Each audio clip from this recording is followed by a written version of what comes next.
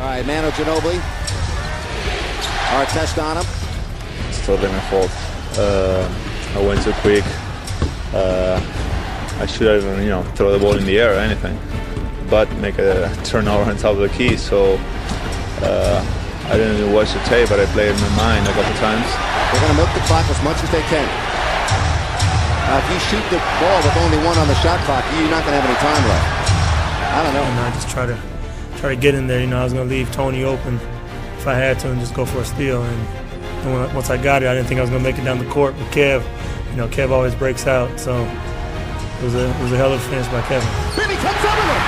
Bibby, three, Martin, Kevin Martin. Martin, he's got it at the buzzer.